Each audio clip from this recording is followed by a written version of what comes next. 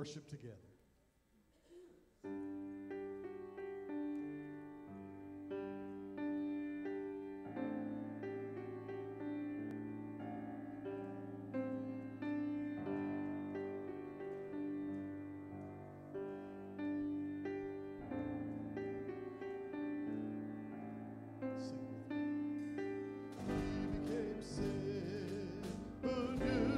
Sin, that we might become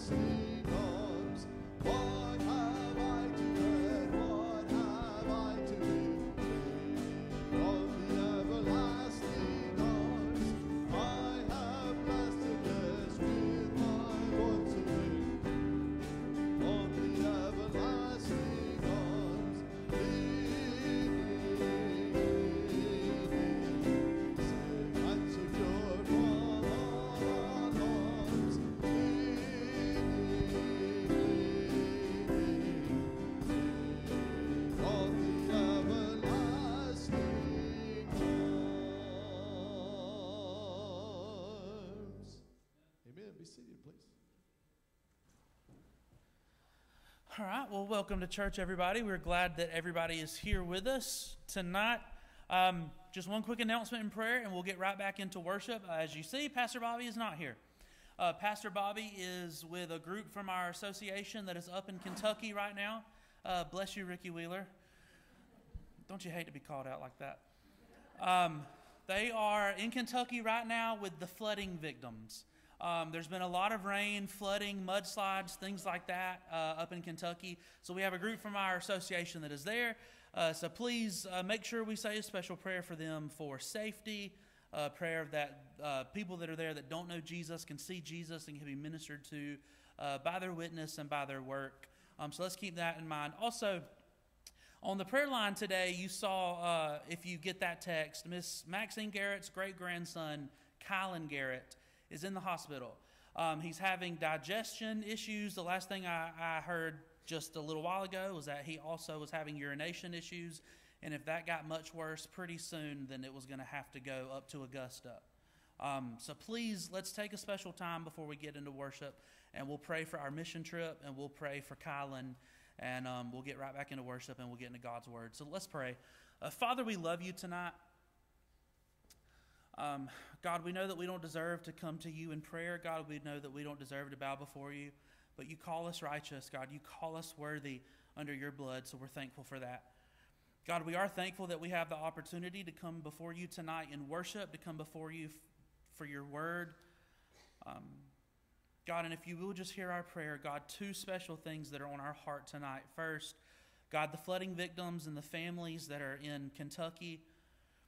God, there are rivers and roads and bridges that are being washed out. They're limiting the amount of help that's able to get in. But God, you already knew that would happen.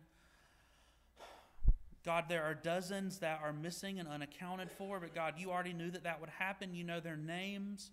God, you know where they are right now. You know if you've already called them home.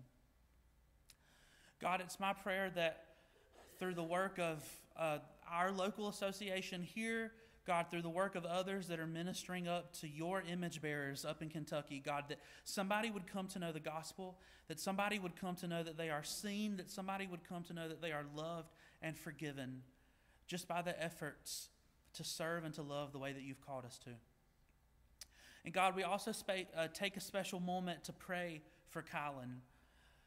God, this might have taken family and friends by surprise. This might have taken our church by surprise, but it doesn't take you by surprise. God, there's nothing that you don't see, and there's nothing that you can't heal. So God, as unworthy and as unrighteous as we are, God, we call upon your name and we call upon your hand for Kylan, for his family. God, that a great work would be done, that a great work would be done in the time that you see fit, and that you would get the glory for every moment. God, we're just humbled and honored to be in your presence and to be in your house with your people tonight. God, I thank you for your church that is here, God, and that we would leave this place knowing we've been in the presence of a king. We love you and we pray in your powerful name. Amen. Let's stand as we lift these concerns to the Lord through song.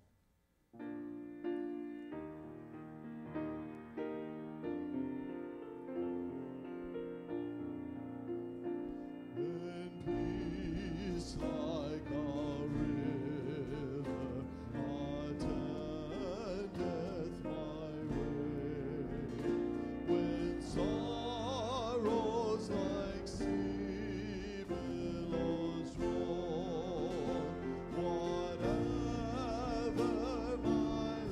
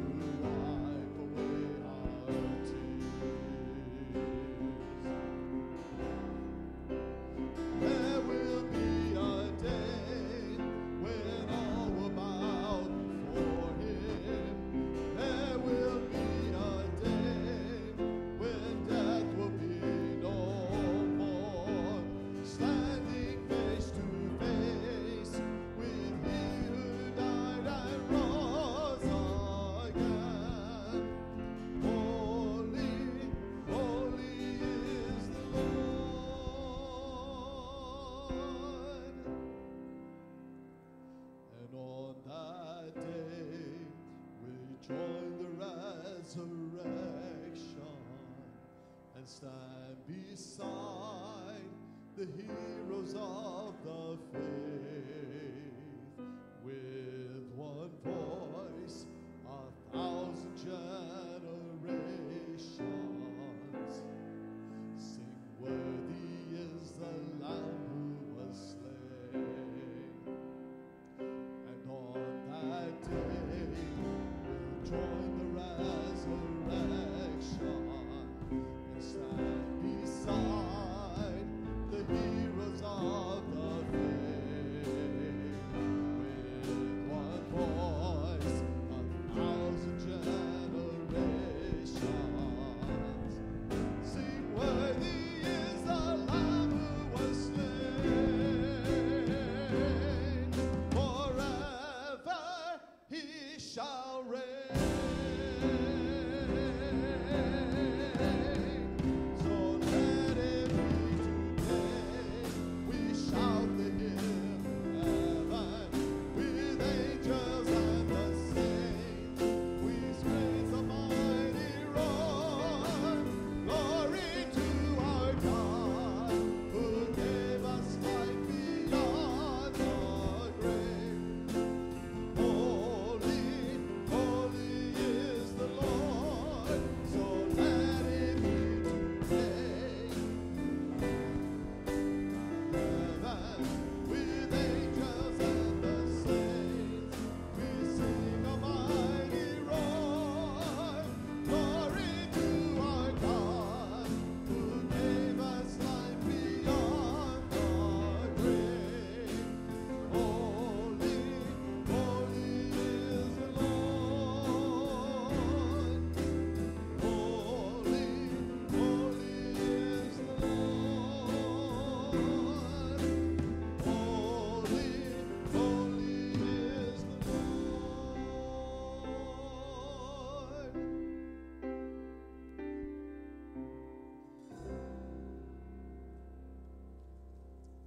Be seated. Thank you.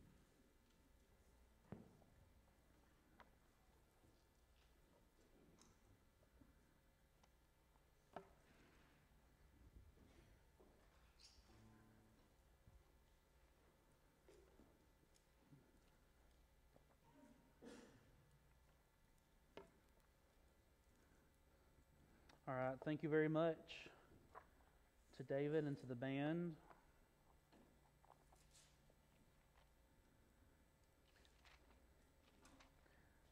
It's scary when the guy teaching looks like he doesn't even know where he's going to in the Bible.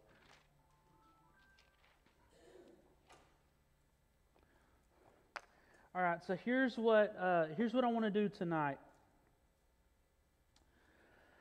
I would say this may not take as long as I normally would, but people normally cringe and buckle their seatbelts when I say that, so I won't say that. We're going to be in Psalm 103.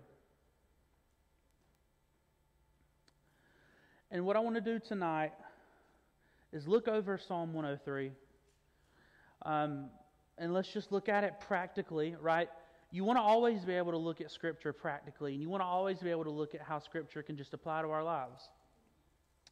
But I want to do that tonight using a couple pieces of Scripture references that I'll mention. You can either write them down or not as we go through. We won't flip to them, but I'll just mention them.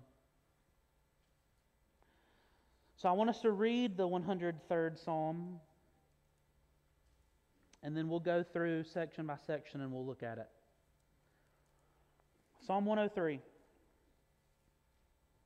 Bless the Lord, O my soul, and all that is within me. Bless His holy name. Bless the Lord, O my soul, and forget not all His benefits, who forgives all your iniquity, who heals all your diseases, who redeems your life from the pit, who crowns you with steadfast love and mercy, who satisfies you with good so that your youth is renewed like the eagles. The Lord works righteousness and justice for all who are oppressed. He made known His ways to Moses, His acts to the people of Israel. The Lord is merciful and gracious, slow to anger and abounding in steadfast love. He will not always chide, nor will He keep His anger forever. He does not deal with us according to our sins, nor repay us according to our iniquities. For as high as the heavens are above the earth, so great is his steadfast love toward those who fear him. As far as the east is from the west, so far does he remove our transgressions from us. As a father shows compassion to his children, so the Lord shows compassion to those who fear him. For he knows our frame. He remembers that we are dust. As for man, his days are like grass. He flourishes like a flower of the field. For the wind passes over it, and it is gone, and its place knows it no more. But the steadfast love of the Lord is from everlasting to everlasting on those who fear him, and his righteousness to children's children, to those who keep his covenant and remember to do his commandments. The Lord has established his throne in the heavens, and his kingdom rules over all. Bless the Lord, O you his angels, you mighty ones who do his word, obeying the voice of his word. Bless the Lord, all his hosts, his ministers who do his will. Bless the Lord, all his works, in all places of his dominion. Bless the Lord, O my soul. So, Father, it is our prayer tonight that you're blessed with us just reading the 103rd Psalm. God, maybe this is a piece of Scripture that some of us are familiar with, that some of us aren't, but God, may we just lift our souls to just bless you by knowing you, by learning a little bit about your character, and by seeing how we can walk out your character in our lives. That's our prayer tonight, God. Amen. So, there's not much we know about the 103rd Psalm, where in David's life, on his timeline it would have been written. Some Psalms are very clear. For example, the Psalm that David wrote after Nathan confronted him about Bathsheba basically says a Psalm of David after Nathan confronted him about Bathsheba. So that's pretty clear. And there are others that give more information, but this is one that just says a Psalm of David. Charles Spurgeon speculated we should attribute it to his later years when he had a higher sense of the preciousness of pardon because of a keener sense of sin than in his younger days. His clear sense of the frailty of life indicates his weaker years, and also does the very fullness of his praiseful gratitude.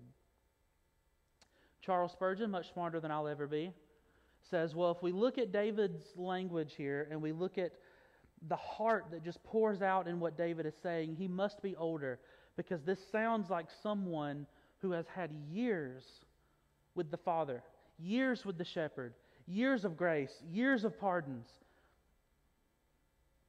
years of knowing what gratitude really is. So David must be older. Since I see no reason to dispute that, we'll keep going.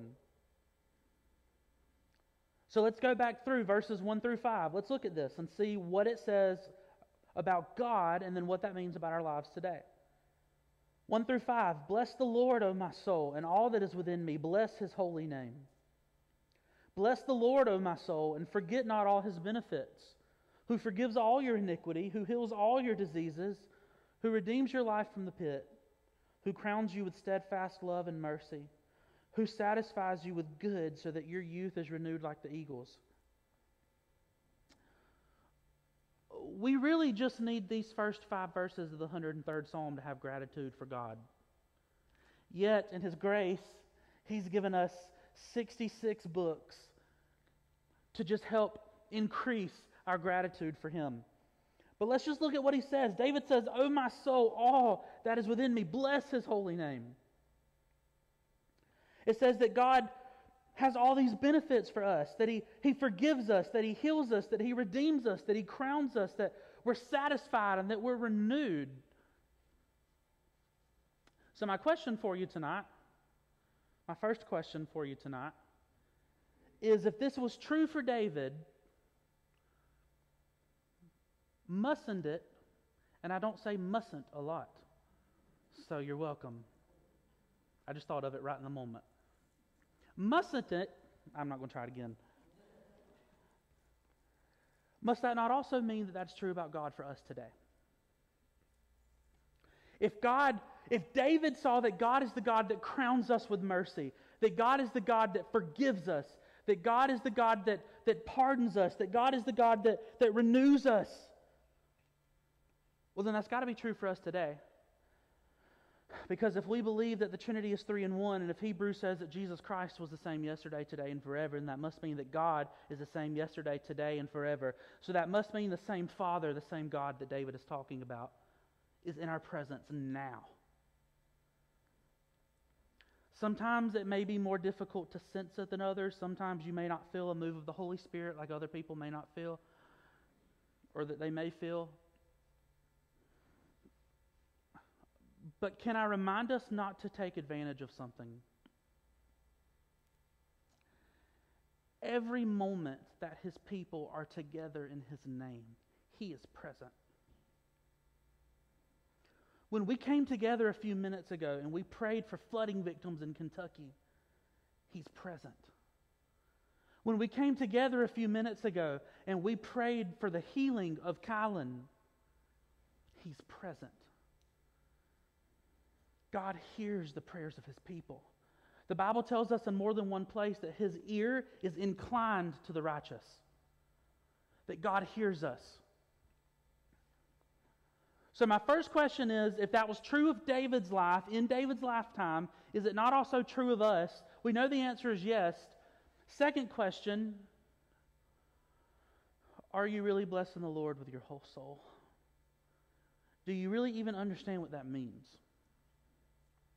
I'm worried that in the church today that there's a lot of buzzwords that just go around and people don't really understand it. I'm concerned that in the church today there's a lack of depth for the love that people have for their God and for the desire that people have to bless their God. God doesn't need our blessings. God is the giver of blessings.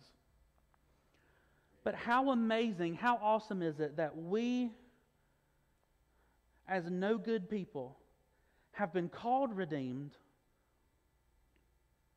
and we have the opportunity to do all that we can to bless our Father back.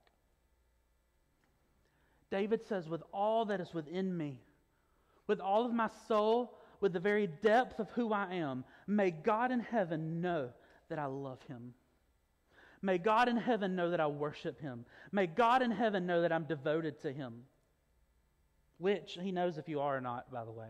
So, we can lift our hands in worship and we can cry as we sing songs of praise and as we read God's Word, and you can come down to the front later and say, I'm devoted. He's my all in all, and I'm going to give Him all that I have. But God knows if that's true.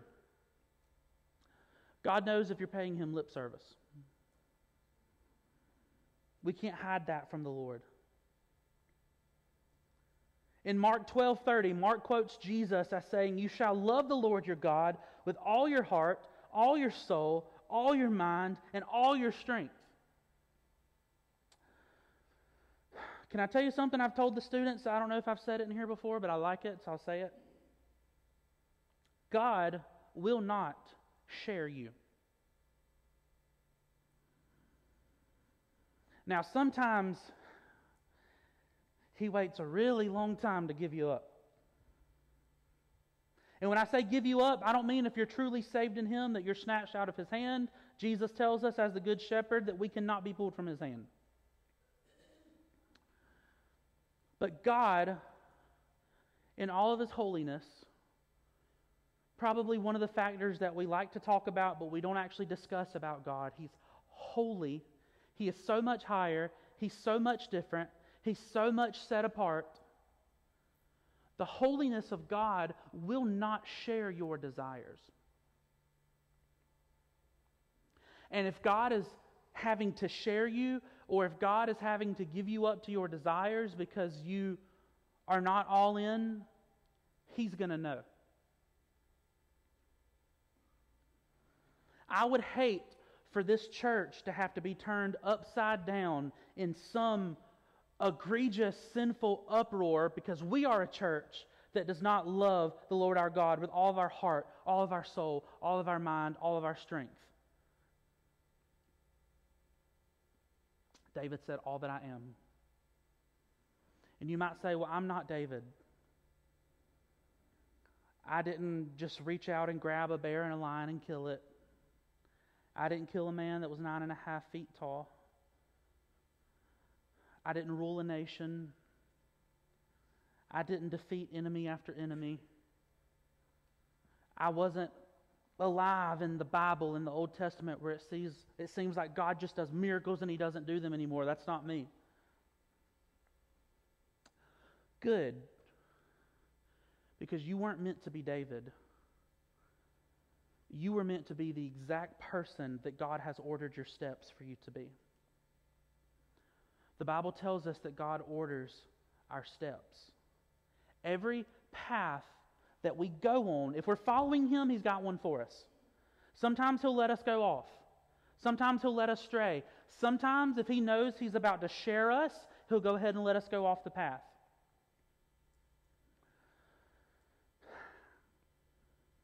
Not as one of your staff up here teaching you tonight, but as a brother in Christ. Imagine that you and I are sitting across one another in a diner. Why diner? I don't know. That sounds like a great place to have a conversation. I don't drink coffee, but if you do, imagine coffee in your hand. As a brother in Christ, I'm begging you, love Him with all that you have.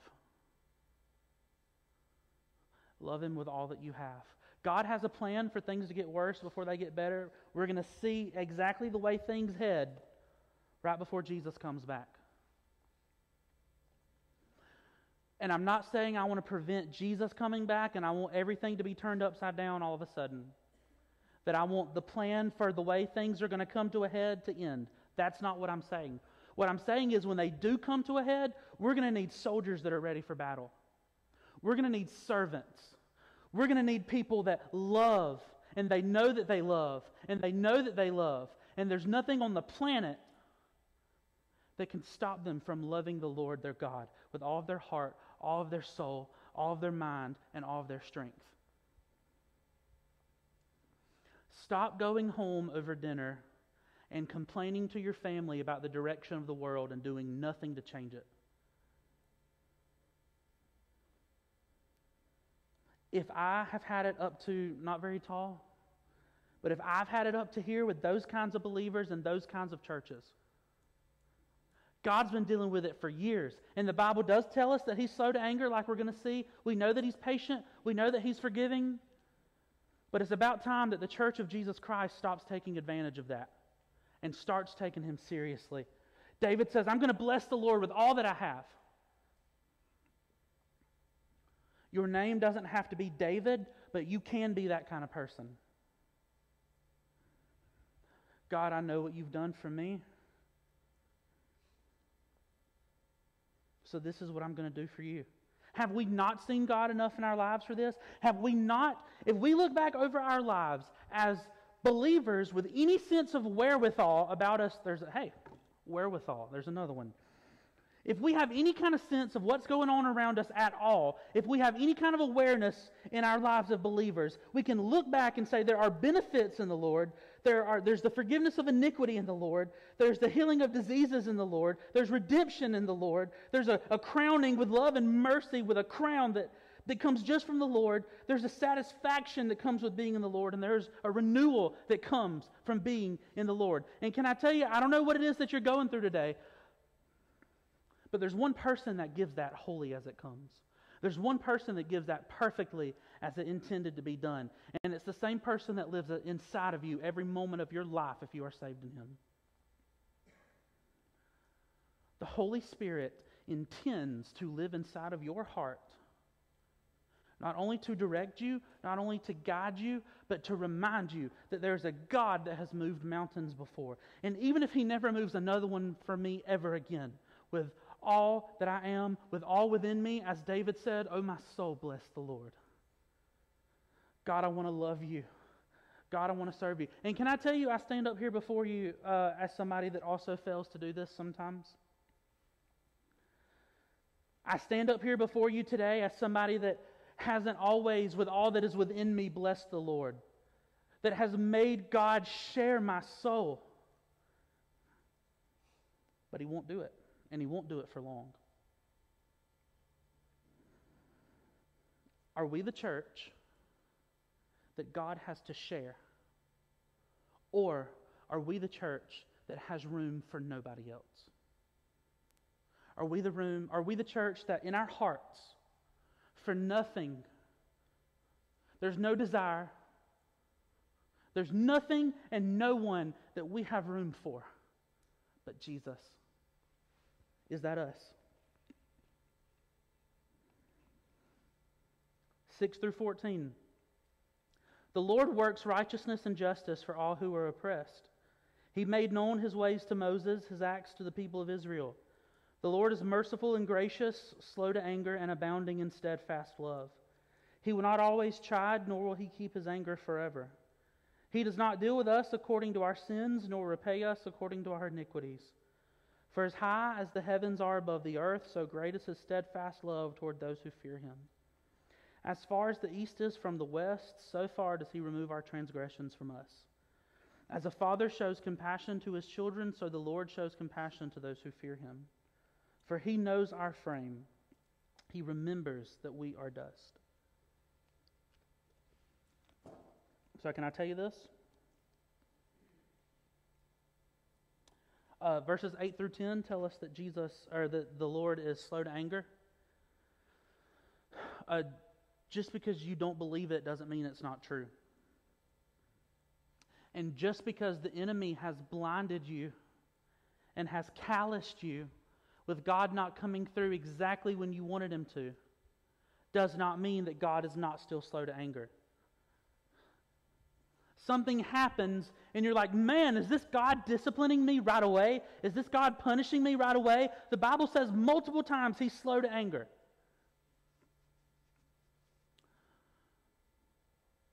But how can that be true? Because I'm mad. I'm upset. My heart is broken over something. It says God is merciful. Is God still merciful even when we don't feel like He is? You better believe it. I said this the last time I taught for midweek. There's the speaker and the songwriter who had his voice almost taken away from sickness, cancer, I think it was. And he looked back at the story of Job. And he said, wouldn't it have been merciful for God to not just put a man that loved him through all that? And he said, God could have left Job alone. Mercy is that He didn't. Mercy is that he had tragedy and He knows him better. That's what this speaker, this singer said. He said, the same is true for myself. God could have left me alone. Praise God that He didn't.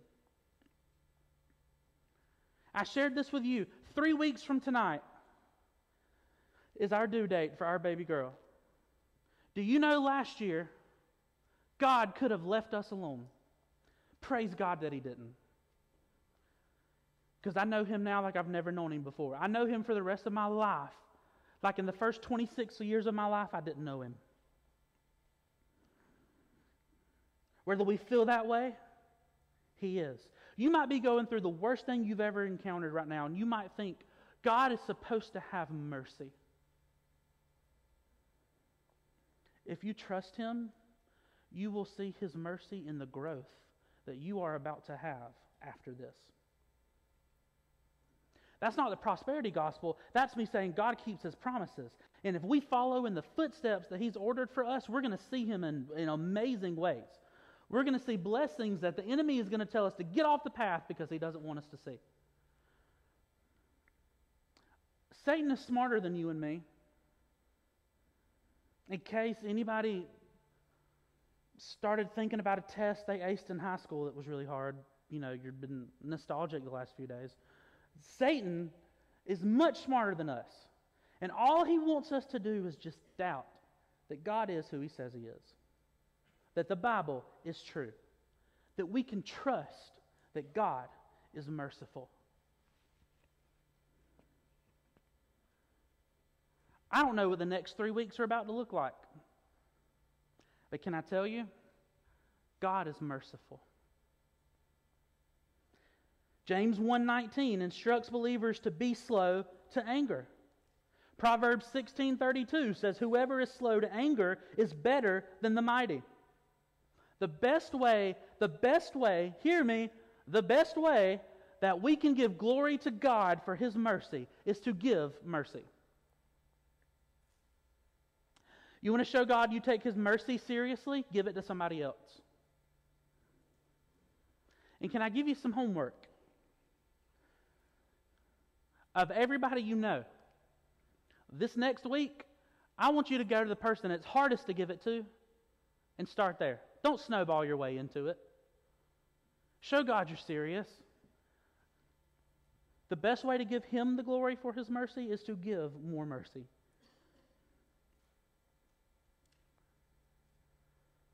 That means that we understand this.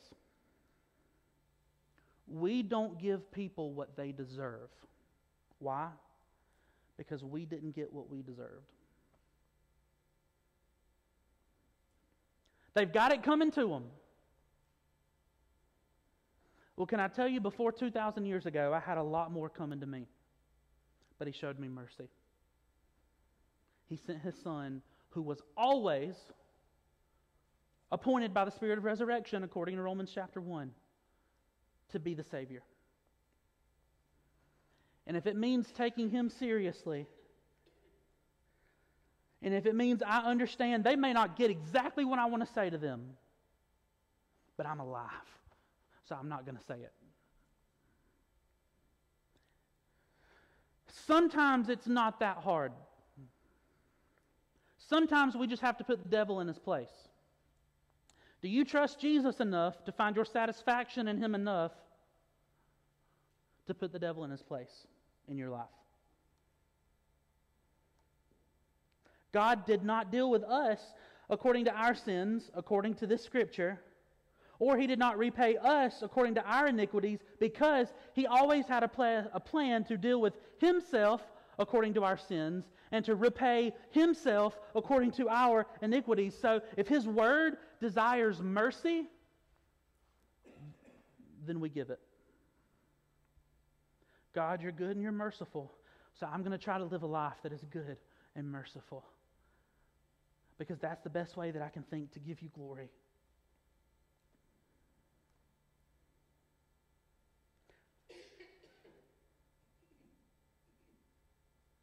(12 through 14) goes on to tell us that we have been completely separated from sin and its eternal consequences.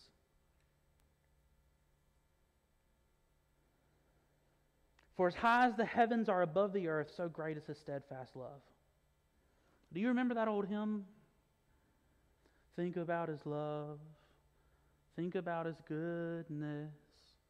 Think about His grace that's brought us through. For as high as the heavens above, so great are the measures of our Father's love. Great are the measures of our Father's love. So awesome is the love of Jesus that with one moment of a changed heart, eternally and with no distance that can ever be reached, our sin is completely separated from us, it and its consequences. Now, it's eternal consequences. That doesn't mean that we don't have day-to-day repercussions that we're going to deal with this whole thing where we think God's not merciful again.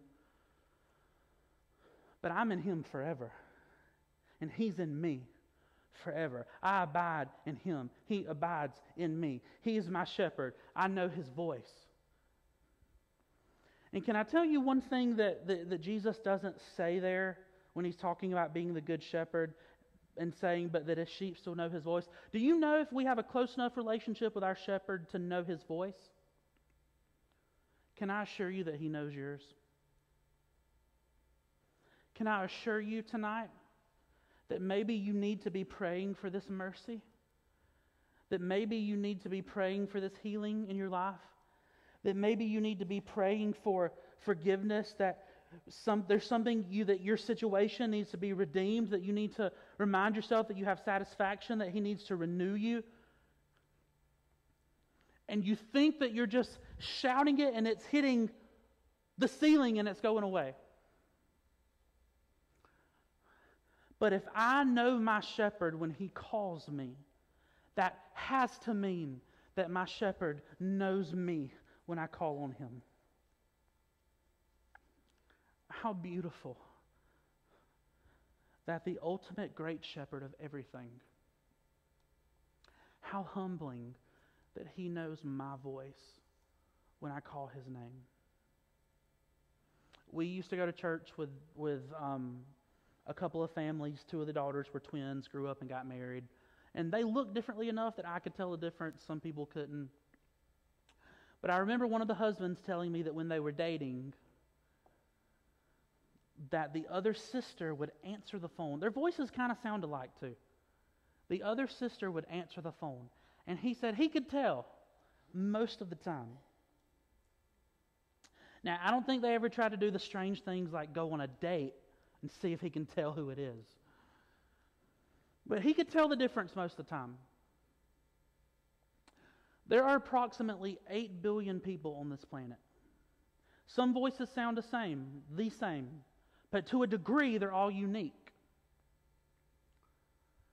There is not one voice that when the name of Jesus is not cried out, that God doesn't know exactly who it is, that God doesn't know exactly where it is, that God doesn't know exactly where it's been, and that God doesn't know exactly what the call on his name is for. Don't give up hope, church. It's amazing that he knows exactly what we are.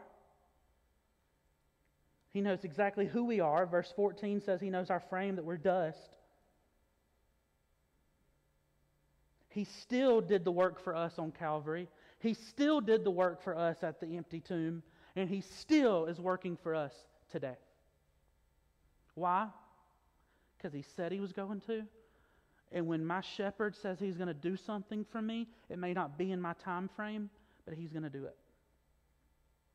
If my shepherd says I'm going to have peace again, I'm going to have joy again, I'm going to have hope again, that there's going to be redemption in some way at some point, then I believe I'm going to get it. And there's not one lie that the enemy can tell me. There's not one person I can listen to, and there's not one book that I can read that will convince me that my Father will not do exactly what he tells his children he's going to do for them. Don't lose hope. It says we're dust. Isaiah 64:6 calls our righteousness, depending on the translation you have, a blood-stained rag, a polluted garment, a filthy cloth.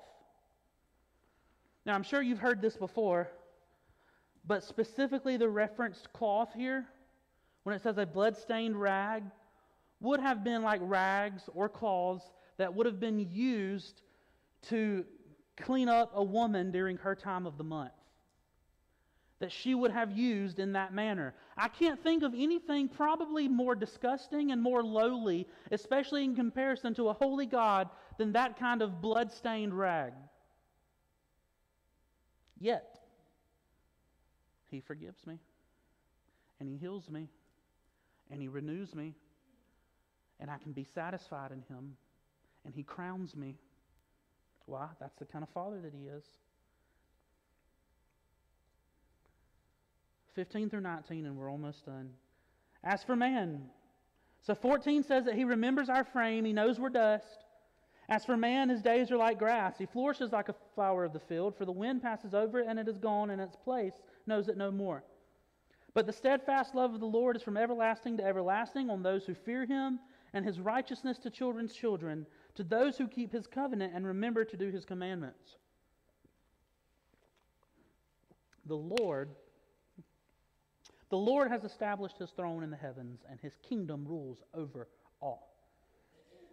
Isaiah 64:6 also tells us that we all fade like a leaf.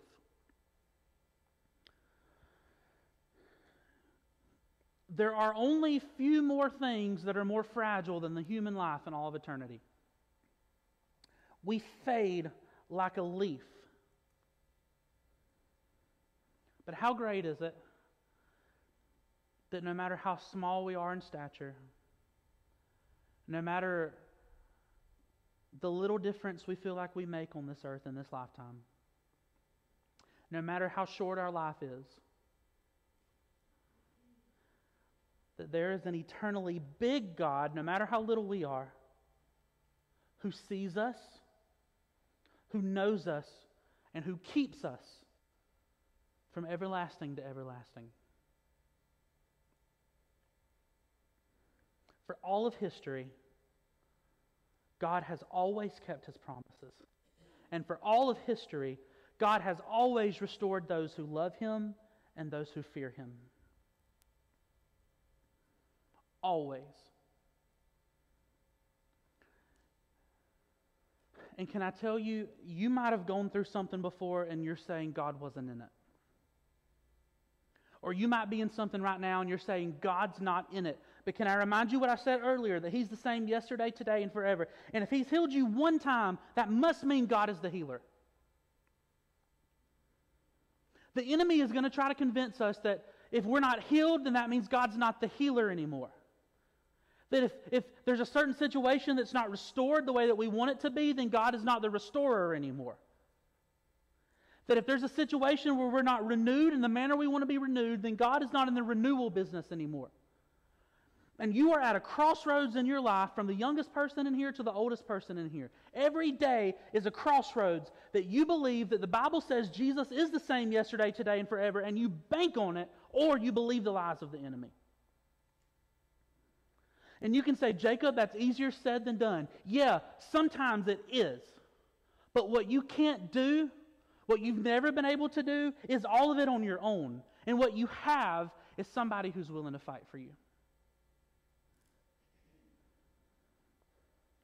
God said, I'll fight for you. You just need to be still. You just need to trust. You just need to know that there's peace. You just need to know there's hope. And I cannot put into enough words to beg you to believe that. I cannot put into enough words the truth and the right persuasion to beg you to want that for your life. Only the Holy Spirit can do that. But what I can do is plead. What I can do is entreat you. There's a Pauline word. What I can do is say, please, keep fighting. Keep trusting. Because there's a God that's done all this stuff in your past, and if He's only healed you one time, if you only feel renewed one time, if you only feel restored one time, that must mean that God is for all of eternity that kind of God. Do not be so swallowed up in the darkness that you forget that John chapter 1 says that darkness cannot overcome the light. No matter how deep you feel, no matter how deep your well, no matter how far off the road, no matter how sick your child or your grandchild is, no matter how much your marriage is failing, no matter how much it seems hard at school or at work or in your family, there is a God that can reach to the deepest places and find you. There is a God that can reach to the deepest places and pull you out. And let me remind you, if you were once dead and you are now alive, there is no place deeper than that. So if God can pull me out of the well of death, then I believe that He can bring me back on the right road again. Then I believe He can heal me with what I'm going through right now. He is eternally and He is forever Lord. He will always be the one in charge. He will always be the one on His throne. He will always be the one who calls the shots. He will always be creator. He will always be sustainer. He will always be deliverer. And there is nobody that I want on my side like Him. There's nobody I want to know, and there's nobody I want to trust. There's nobody that I want to make me whole like Him. And if it means that I have to wait a really long time to know what it means to be made whole in Jesus, then I'm going to pass up all the temporary stuff, all the stuff that can just kind of make me whole right now,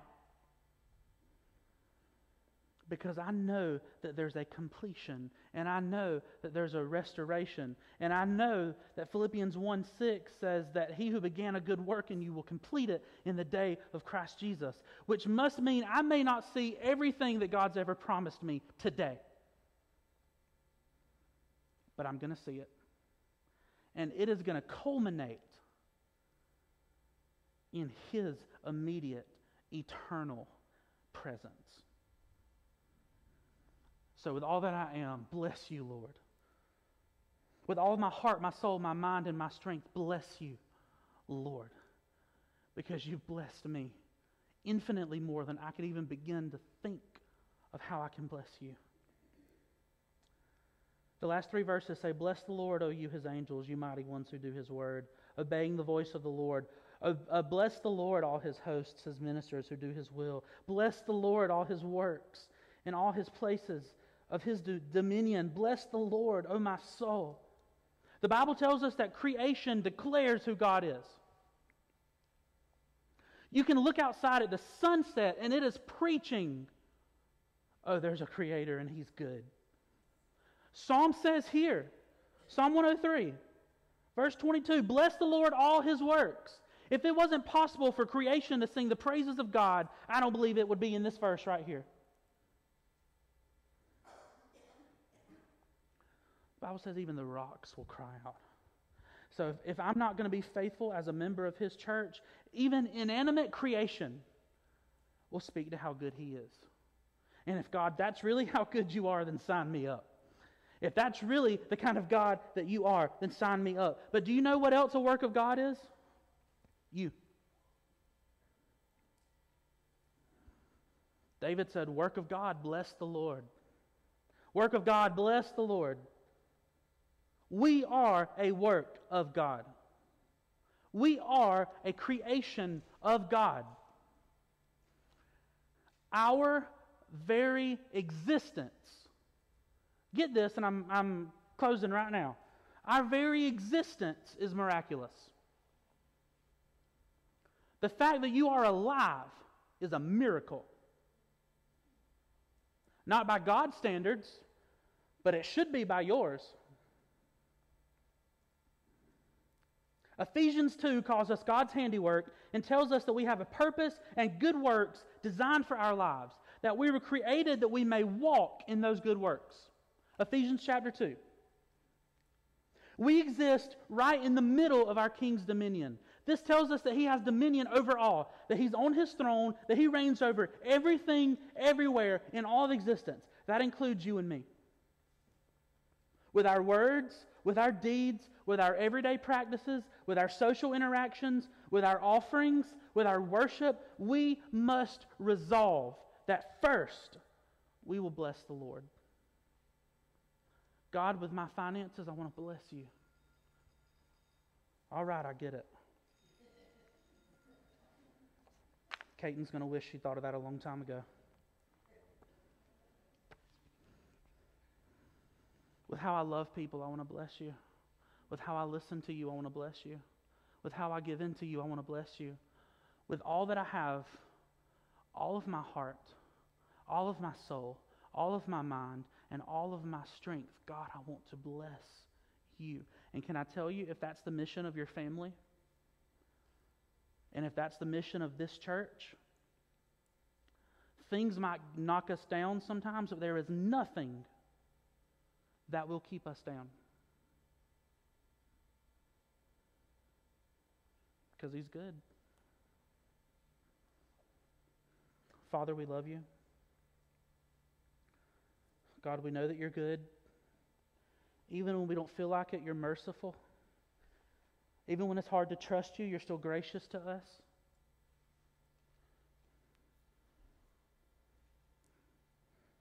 God, you have done an infinite amount of things. Even after just 3 years on this earth, or 33 years on this earth, 3 years in ministry, God, John said at the end of his gospel that there wouldn't be enough books in the world to contain all of the works of Jesus. And if that's true about 3 years of earthly ministry, then God, all of existence could never contain the glory that you deserve, the honor you deserve, the worship that is yours. God, Psalm 103 is a perfect example of everything that you've done for us, of your character. So what we're asking now is that you would invade us, invade our character, so that it's like yours. We pray for those that weren't able to be with us tonight, God, that your Holy Spirit would bring them back to us, that this church would be marked by people that can't wait to get together in your name and can't wait to go out into this world in your name. Father, we love you, we praise you, we thank you today and forever. We pray in and under the powerful name of Jesus. Amen. Thank you.